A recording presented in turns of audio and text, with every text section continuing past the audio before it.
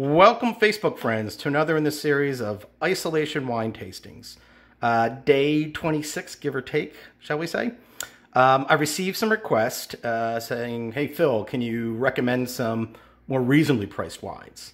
Unfortunately, my wine's still over there. That's not conducive. So, and the liquor stores are closed here in Pennsylvania. So I'm going to kind of put the two together and make a recommendation for a reasonably priced wine, but we're actually going to try one from the same vineyard, a little more higher end tonight. And that's going to be today's 2008 Ravenswood Single Vineyard Old Hill Zinfandel.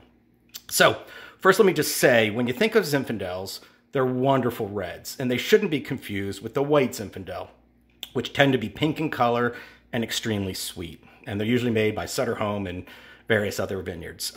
In fact, it was Sutter Home White Zinfandel that I first got my introduction into wines back in the 1980s. And since then, my tastes have expanded, shall we say, from the sweet wines to the Chardonnays, the whites, and then into the big, bold reds. So when I think of Zinfandels, Ravenswood always comes to mind. But there's some other really good Zinfandels as well that I'll say. In addition to Ravenswood, there's Wrenwood, there's Henry, there's Segisio, and Heights Cellars, all some really good Zinfandels. So, tell you a little bit about Ravenswood. It's located outside of Sonoma Valley in the foothills of the nearby mountains. The story goes that in a fall day in 1976, the winemaker was harvesting grapes, and ravens were taunting him from the tree branches above, hence Ravenswood. Their motto is no wimpy wines, and when it comes to Zinfandel, that's clearly the case. So in response to your request, I'm going to recommend for you to go out and buy a bottle of Ravenswood Zinfandel Vintner's Blend. It's practical. It's an affordable everyday wine. I love it. It's only about $9. And I think you will enjoy it too. So run out to Bin 66 in Rehoboth and get a bottle, or when the liquor stores open up here or wherever you're from.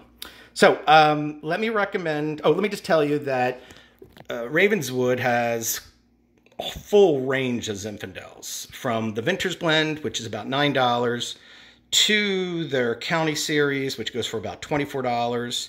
Then you get to the Single Vineyard selections, which go around $40 and more.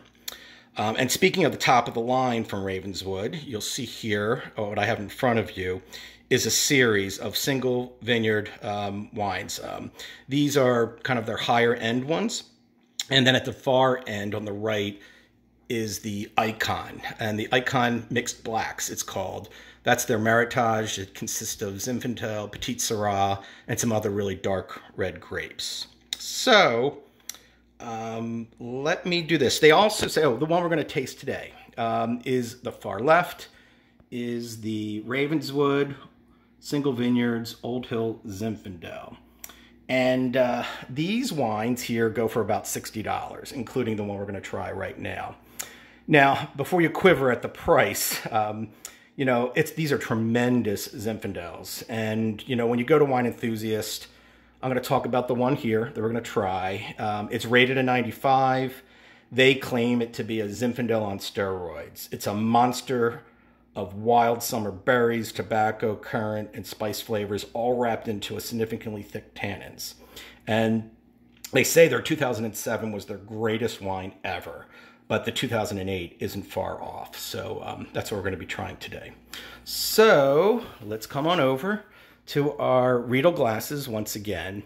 And I'm glad to see that myself, and I are back. And my co-host in crime is Jeff Probst, dressed for the holidays. So here we go. So you're going to notice that the Riedel glass, it's kind of petite, small glass for the Zinfandel. Keep in mind, they design the glass for that specific type of wine to put it on the palate to give you the best flavor. In comparison, not that we're going to pour the wine into it, this is the Bordeaux on the left. The Bordeaux is what we tried last week when we had the Caniglio Cabernet Franc. And to the right, we haven't had a chance to use it yet. This is the Burgundy, as in Ron Burgundy from Anchorman.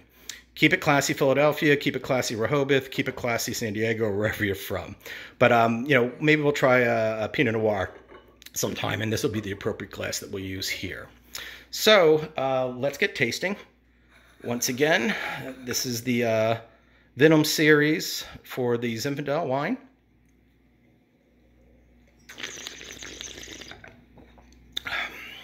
Wow, that's an amazing wine. Wonderful tasting. I would say that there's jammy dark fruits in it, not sweet at all, but full of flavor. I would recommend pairing this with barbecue pork ribs, brisket, flank steak, some aged cheeses and or flavored cheeses. Tonight, I have a pork loin that was cooked in the rotisserie. If you go on my wall, you'll see earlier that I already pre-made it because I delivered some to my mother and my sister Lisa Reich, who I know have already ate some and have enjoyed it. So, going back to their claim, No Wimpy Wines, they also had a claim, and it was Veni, Vidi, Vici. I came, I saw, I conquered. And basically it's saying one of the best Zinfandels made. So, cheers everyone. Continue to be safe. Continue to use your sanitizer, your gloves, your mask out there. Stay home as much as possible unless you necessarily need to go out. And whether you're celebrating Easter or Passover, I hope you all have great holidays from me, myself, and I, who are quarantined here. And enjoy. Cheers, everyone.